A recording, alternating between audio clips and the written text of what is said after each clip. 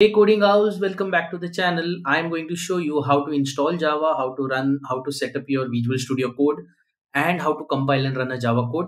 So let's start with very basics of downloading Java first.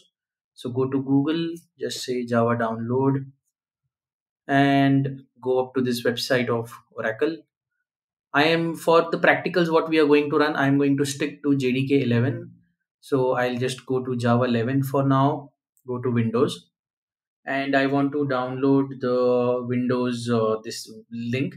So what I'm going to do, I'm going to give you the exact link in the description so you can check it out from there. I want to download this. It might ask me to log in. Okay, let me sign in quickly.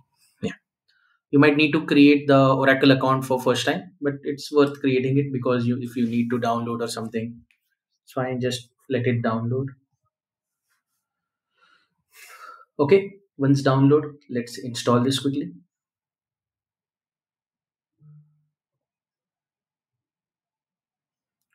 Simple. Next installation.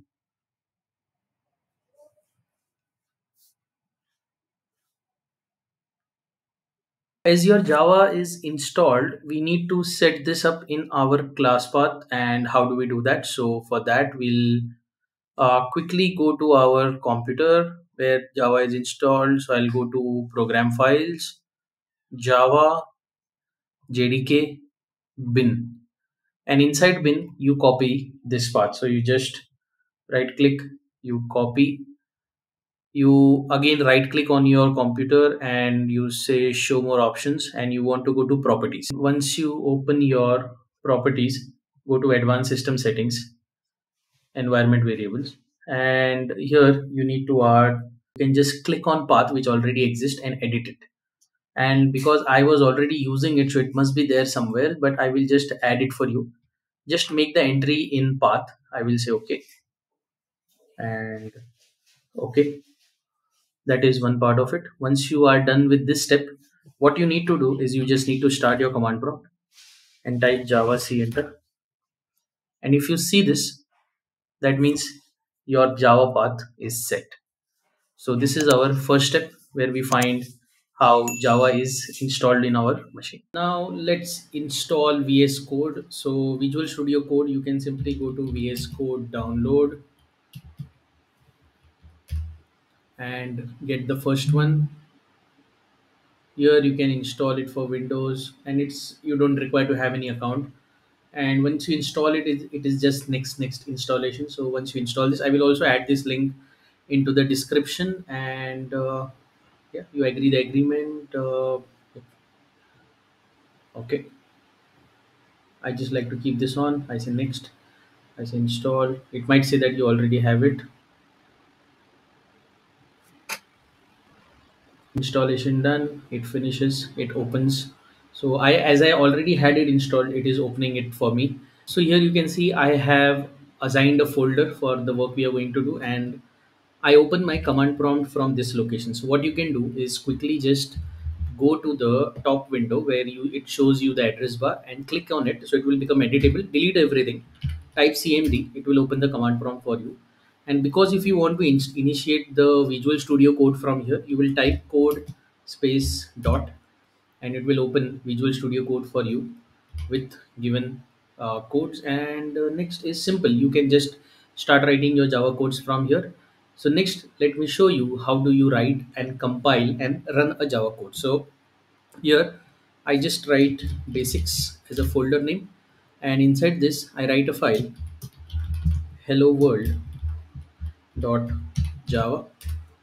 And after I write hello world dot java, let me just simply write class hello world, and inside hello world I'll increase the font a bit. Then I say main. It gives me the option to just generate the main method. And I will say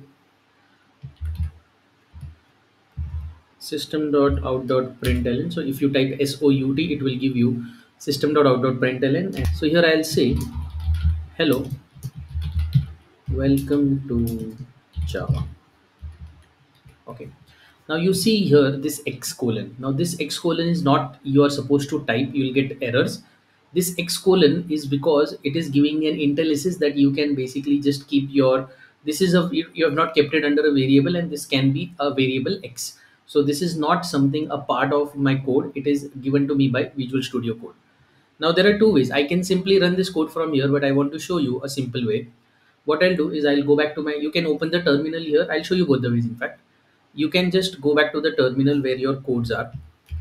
So if I say dir enter, it says it is basics available folder. So I'll just do cd basics, which will take me to that basics folder. That's how you actually shift your command prompt to go to that location. And from here, how do you compile?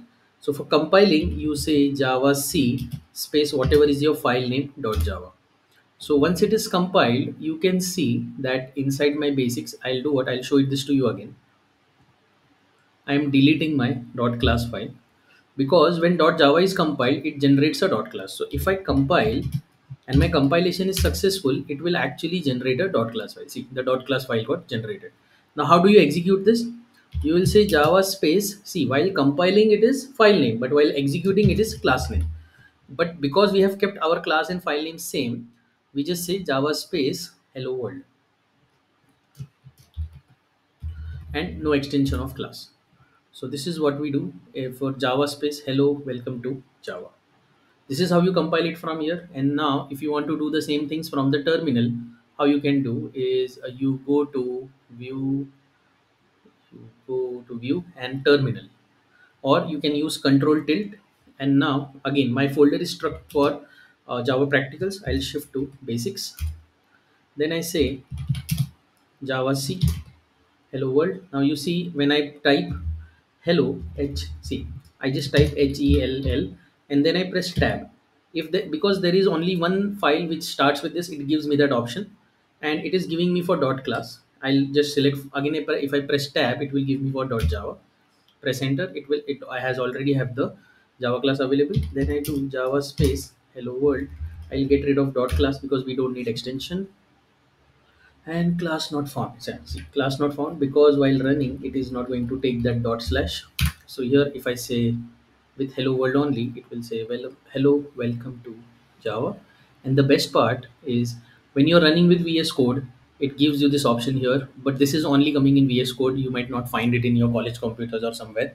So if you just quickly run on it, you say allow. See, it is running your code for you straight away from here. So for it's good for learning, you can set it up on your machine. So this is how you set up your java and run and execute it. So there are two last pointers I want to talk about before we jump into the actual practicals. Is let's say I have a file by name b.java, and in my b.java I write my code like this: class a, and let it have its own main method. I don't have a problem with that. I will want to show you something. And let's say system.out.println, I say test a. Okay, I write my file. Now you see the difference here. My class name is a, whereas my file name is b.java. Now how do we compile and run this? So when we go for compilation and execution of this, what will happen? I will go to the folder. Here in my basics folder I have already created, okay, where have I created? I created it outside actually. And here I will open my command prompt. You know how to open the command prompt now, right? And here what I do is java c, by rule I'll say b.java. Once I do that, see, the file got compiled, but the class file generated by was by what name? A.java, a.class. So by rule, if I go by, if the way I have learned it earlier was what, java c hello world.java, java space hello world. I don't want to do that. I will say java space. If I do java space b out of practice, it will say it cannot find the class. Why? Because the class name will be generated upon what your class was. So here, if you see my code, my class say class name is a. So I will go back and I will see here while executing it, I will say java space a, enter, and it will giving me the output of java and a. Now you see the strike here. It is because VS Code does not find it's right that you have written a class by name java file by name b, but your class is by name a. So that is something we need to understand. And the next part what I want to talk about is I want to talk about the conventions. What are the conventions in Java. So I'll just write a class by name conventions. I'm not going to run any practicals on this. But if you have a class, right? Now Java follows two types of convention. Now what are these conventions? See, there are multiple types of convention. What we follow in Java, the methods and variables follow camel casing convention. Okay, and your class and interface follow Pascal casing convention. Okay, now what does that mean? That simply means your class will always start with an uppercase, a class or a variable, class or interface, sorry, will always start with uppercase letter.